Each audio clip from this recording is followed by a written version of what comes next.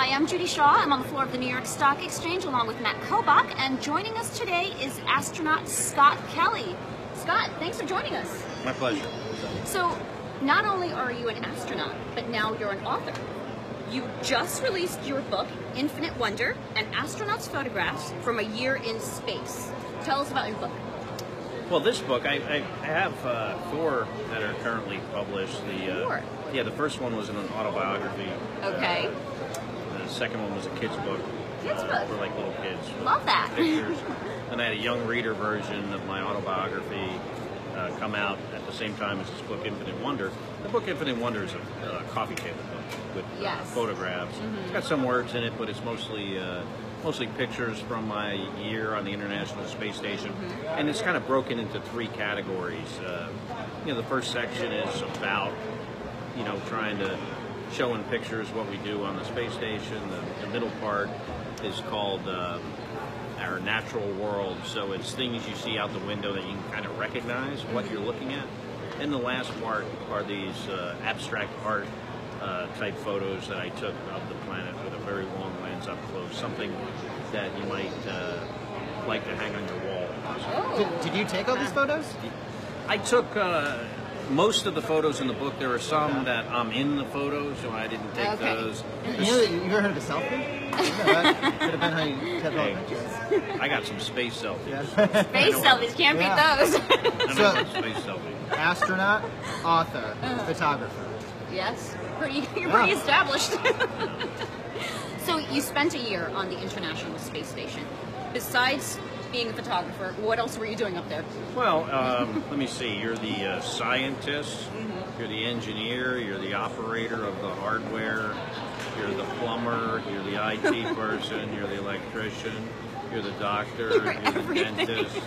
I sold you short when I said astronaut, author, photographer, didn't I? You can't call a repairman, so you're like everything. Wow. So one question I have for you. There's been a kind of, not renaissance, but all this interest in space tourism. So we've got several CEOs, several high-name companies that are talking about doing it. So one, I want to know what you think about it. But two, I've heard that going to space changes your perspective. Have you found that to be the case? Do you think people would actually benefit from that perspective? Yeah. So I think space tourism is great. I think it's great that we have companies that are, in some cases, investing their own money into providing the general public eventually with, less expensive access to space.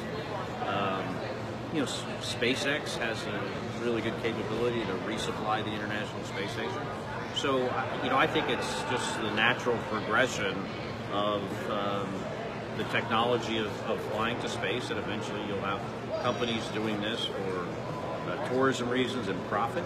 And then, it would be great to get all the people of our planet to look and see what an incredible place we have, to see it from that perspective, because it does change, I think, who you are. The longer time you spend in space, you get to look out at Earth, you see how fragile the atmosphere is, how thin it looks, how certain parts of the planet, despite being incredibly beautiful, are almost always covered with pollution. You see, countries. Actually, you really don't see countries. You see continents without political borders. So it looks like all the people on the planet are kind of in this thing called humanity together. And being an astronaut, one of my big jobs was being a problem solver in space in a really challenging environment. And what I learned is, you don't solve problems by yourself. You solve them as part of a team. So I think that, perspective on humanity, the environment, teamwork is something we could all benefit from. Yeah, no, that's great. That's great. So the president proposed Space Force as a new branch of the military. Do you think that's something that's needed? Well, I was in the U.S. Navy, and the U.S. Air Force has always been our rival. It's a friendly rivalry. They do a great job, and to take our largest bureaucracy in our government and add a significantly larger bureaucracy, and to make that bureaucracy larger, to get some kind of new capability. I'm not actually sure we've thought about this enough and investigated whether the capability we currently have is not sufficient, and we need to create a new branch of the armed forces to get some undetermined new capability. Now, having said all this, if they have lightsabers, I'm all in. Then you're in? I'm in. It does go with the I name. love it. Lightsabers and Space Force seems to go well. All right, I want to get you on the record here, okay? Oh yeah. What year will we have a person on Mars? I have no idea. Give a guess, if you had to guess. So Is it imminent? NASA has is a it target. Is it gonna happen? it will happen. Okay, it will happen. But Give me I a don't know how about a when. decade? How about a decade? What decade? Yeah, If what I had to decade? pick a decade, definitely. I don't think the next one. Right, okay, so now 20, so 30s 30s, maybe? maybe. I don't know. Well, that's what You know, NASA's thinking, right? And going to Mars is, it's not, and my brother says this, I got to give him credit for it, he came up with this. It's not about rocket science. Yeah. It's about political science. Oh, yes. Really? Why is that? Explain that. Because we're pretty smart and flying in space, and we got a lot of stuff figured out. I mean, there's still a few technical things I think that need to be ironed out, but for the most part, it's a funding issue, a priority issue, a political issue of do we want to, it's going to be expensive. Do Right. we want to spend that kind of money to go to Mars? I personally think we could get there where that is, a priority for our limited resources. But we do have other priorities.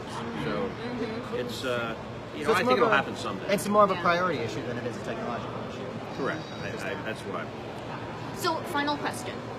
Tell us about your path to becoming an astronaut. Were you a little boy who stared up at the sky and said, I want to be an astronaut looking at space? I was a little boy that stared out the window of the classroom, wondering what was going on outside, Yeah.